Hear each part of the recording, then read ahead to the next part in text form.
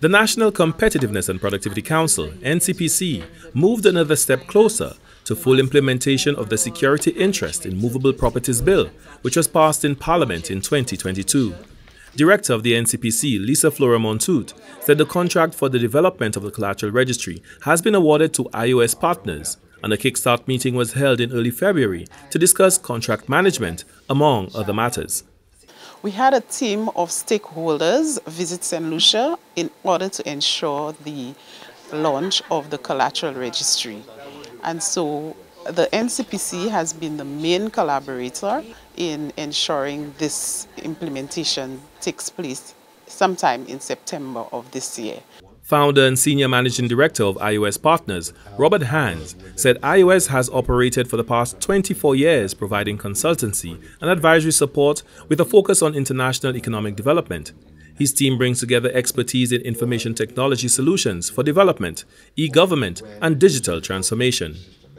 We've been involved with a total of 9 countries developing collateral registries or secure transaction registries. We have a number of our systems operational around the world, and this is in fact well around the world. Countries such as Laos, Brunei, Qatar, others in the Caribbean. Funding for the development of the Collateral Registry came from the World Bank under the Financing for Tourism Competitiveness Improvement Project within the Ministry of Tourism. Permanent Secretary in the Ministry of Tourism, Donalyn Vitae, explained the importance of the registry to the tourism and creative sectors. It signals a lot of hope for those persons who didn't otherwise have immovable assets.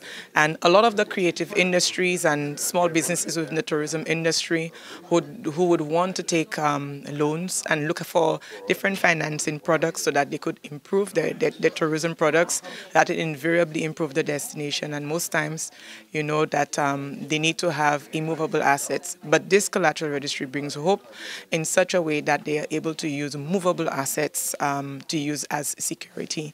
The International Finance Corporation, IFC, has been working collaboratively with the government of Saint Lucia via the NCPC to ensure the development and implementation of the Security Interest in Movable Properties Bill, which is expected to enhance financial inclusion in Saint Lucia, fostering the growth and competitiveness of micro, small and medium enterprises. Ronke Amoni Ogunsulire is IFC's regional manager for the Caribbean.